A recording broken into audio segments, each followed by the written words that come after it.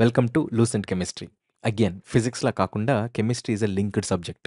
First periodic table ఏంటి, element ఏంటి, substance ఏంటి, తర్వాత వీటి యొక్క ప్రాపర్టీస్ ఏంటి, ఆర్గానిక్, ఇనార్గానిక్ అన్నీ డీల్ అవుతాయి. Hence you can watch this video in 1.5 XP again. More over మీరు what is this this is a very interesting what is this subject and నిజంగా believe me the most interesting. Got it? And let us see that. But yes, మీరు ఈ videos chemistry అన్నీ కానీ ఏవైనా కానీ మీ యొక్క what is this comfortable time like travel చేస్తున్నా, లేకపోతే మీ ఫ్రీ టైంలో అయినా, లంచ్ టైంలో అయినా అలా చూస్తే ఇంకా బాగుంటుంది. బికాస్ ఒక చదువులా కాకుండా ఒక వాట్ ఈస్ దిస్ నేర్చుకున్నట్టు, తెలుసుకున్నట్లు ఉంటుంది. ఒక న్యూస్ చూస్తే ఎట్లా మనం తెలుసుకుంటామో అలా.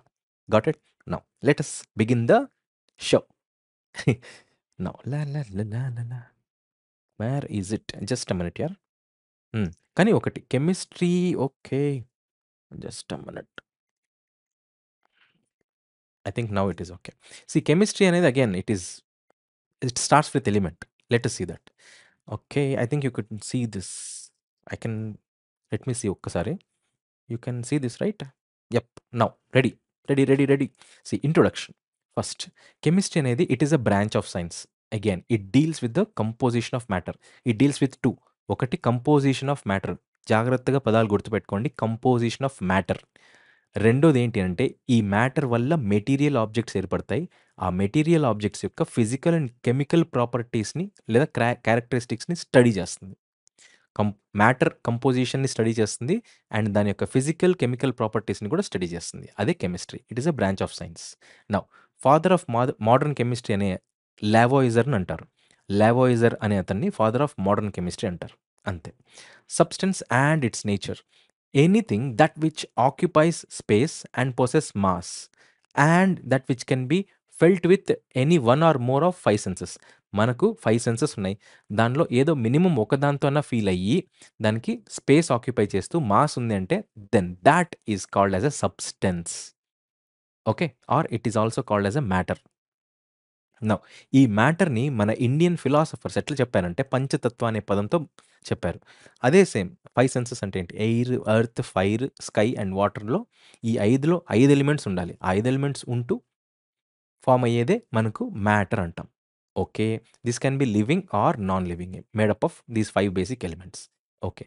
అదే ఏన్షియంట్ గ్రీక్ ఫిలాసఫర్స్ ఏమన్నారంటే సేమ్ కంక్లూషన్‌కి వచ్చారు. Like what our Indian philosophers have told.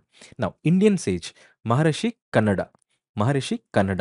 ఇతనే perhaps he is the first person to suggest that all forms of matter are composed of very smaller tiny particles known as అణు. Okay. ఇంకొకటేమన్నారంటే ఇతనే దీనికంటే still smaller particles కూడా ఉన్నాయి అనేసి అన్నారు. ఈ అణు is also made up of further small particles called పరమాణు. రైట్. గ్రీక్ థింకర్ కూడా లైక్ డెమోక్రిటస్. డెమోక్రిటస్ కూడా ఈ టైనీ పార్టికల్స్‌కి యాటమ్స్ అని చెప్పారు. ఓకే. యాటమ్స్ అని అన్నారు. అణు అనంటే యాటమ్స్. రైట్. ఓకే. ఎందుకంటే గ్రీక్ వర్డ్ యాటమోస్ అంటే విచ్ కెన్ బి అన్‌కట్ అని. నౌ మ్యాటర్ అనేది ఏంటో చూసాం. మ్యాటర్ ఇండియన్స్ వాళ్ళు ఏం చెప్పారు, గ్రీక్ వాళ్ళు ఏం చెప్పారో చూసాం. Now matter is classified into 2. బాగా గుర్తుపెట్టుకోండి. ఇది చాలా ఈజీ. మ్యాటర్ జస్ట్ బ్రీఫ్‌గా ఫిజికల్ అండ్ కెమికల్. ఫిజికల్ మనం చూసేటివి ఏమేమి ఉంటాయి? సాలిడ్. ఉంది కదా ఫిజికల్‌లో solid, liquid and gaseous state. ఫిజికల్‌లో solid, liquid and gaseous. Next కెమికల్‌లోకి వచ్చేసరికి pure substances and mixture. Pure అంటే మీకు తెలిసిందే. ప్యూర్ కాస్త ఇంప్యూర్ అంటే మిక్స్చర్ అయిపోతుంది. Now pure substance, mixture. మిక్స్చర్‌లో మీకు ఐడియా ఉంటుంది. మళ్ళీ మిక్స్చర్‌లో ఐడియా ఉంటుంది. Homogeneous and హెటెరోజీనియస్. Homogeneous mixture and హెటెరోజీనియస్ mixture ఇవేంటో తర్వాత క్లాసెస్‌లో చూద్దాం. కానీ ప్యూర్ సబ్స్టెన్సెస్ ఒకసారి చూడండి ఈజీ. ఎలిమెంటల్ ఉంటాయి, కాంపౌండ్‌లో ఉంటాయి. ఎలిమెంటల్‌లో ఏమేమి ఉంటాయి? 3 మెటలాయిడ్స్ అండ్ నాన్ మెటల్స్. కాంపౌండ్స్‌లో ఏముంటాయి? Organic compound, inorganic compounds. ఇది తెలిసిందే. నౌ ఒక్కసారి రివిజన్ చేద్దాం. Matter 2 physical, chemical. ఫిజికల్‌లో solid, liquid, gases ఉంటాయి. నెక్స్ట్ కెమికల్‌లో ఏమేమి వస్తాయి? ప్యూర్, మిక్స్చర్ ఉంటాయి. ప్యూర్‌లో elemental and what is this? Compound. Okay. కాంపౌండ్‌లో inorganic, organic. ఎలిమెంటల్‌లో metal, non metal, metalloids. Again మిక్స్చర్‌లో homogeneous, హెటెరోజీనియస్. Yes, this is it. Now solid state. Solid state అంటే ఏంటి? Which a matter are a solid that possess definite shape ఉంటుంది and definite volume ఉంటుంది. Definite shape and definite volume ఉండి ఇది which cannot be compressed by applying pressure. అయితే solid. ఈ solid matter అనేది hard and రిజిడ్‌గా ఉంటాయి. ఓకే. Now liquid state. ఈ liquid state అంటే ఏంటి? విచ్ పొసెస్ వాల్యూమ్ కానీ they do not possess shape. లిక్విడ్‌కి shape ఉండదు గదా! కానీ వాల్యూమ్ ఉంటుంది. నౌ ఇవి ఎట్లంటే ఏ కంటైనర్‌లో పెడితే ఆ షేప్‌కెళ్ళిపోతాయి. Example water, milk, alcohol whatever it is. Next gaseous state. ఇక్కడేముంటాయంటే these do not have either a definite volume are a definite shape. సాలిడ్‌లో definite volume, definite shape. లిక్విడ్‌లో definite volume but no definite shape. గ్యాసెస్‌లో no definite shape, no definite volume. కానీ ఇక్కడ చూడండి. Gases can be compressed to large extent on applying pressure. Okay. Pressure apply చేస్తే maximum compress చేయగలం గ్యాసెస్‌ని. Gases example air, oxygen, nitrogen, ammonia, carbon dioxide etcetera. Now this ఇక్కడ కూర్చొని ఇవి important. I think I have to come this side. Now solid state, liquid state and vapour state. సాలిడ్‌ని heat చేస్తే liquid, లిక్విడ్‌ని heat చేస్తే vapour gases స్టేట్‌కెళ్ళిపోతుంది. రివర్స్‌లో గూడా vapour అంటే ఏంటి? Like air clouds ఉంటాయి గదా! అవి. వాటిని కూల్ చేస్తే లిక్విడ్ అయిపోతుంది. వర్షంలా పడుతుంది. వాటిని కూల్ చేస్తే సాలిడ్ అయిపోయి ఐస్ లాగా అయిపోతుంది. Water exist in 3 states. అదే చెప్పారు మనం డిస్కస్ చేసింది. నౌ సాలిడ్, లిక్విడ్, గ్యాసెస్ అనేటివి 3 stages are 3 states. Fourth state కూడా ఉందండోయ్. ఫిఫ్త్ కూడా ఉంది. ఫోర్త్ స్టేట్ ఆఫ్ మ్యాటర్ అనేది ప్లాజ్మా అంటాం. Fifth state of మ్యాటర్‌ని Bose Einstein condensation state అంటాం. గుర్తుపెట్టుకోండి. Fourth is plasma. Fifth is Bose Einstein condensation state. రెండిటి గురించి చూద్దాం. First plasma state. ప్లాజ్మా స్టేట్‌లో ఏమేమి ఉంటాయి? Super energetic and super excited particles. So beautiful, so elegant కాదు. So super energetic and super excited particles. Excited అంటే ఏంటో చెప్దాం. వాలెన్స్ బాండ్, కండక్షన్ బాండ్ అనేటివి.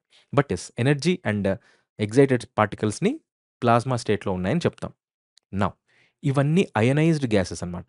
గుర్తుపెట్టుకోండి. ప్లాజ్మా స్టేట్‌లో ఉండే గ్యాసెస్ అన్నీ అయనైజ్డ్‌గా ఉంటాయి. నెక్స్ట్ వస్తాయి. వాట్ ఆర్ దోస్ అనేసి.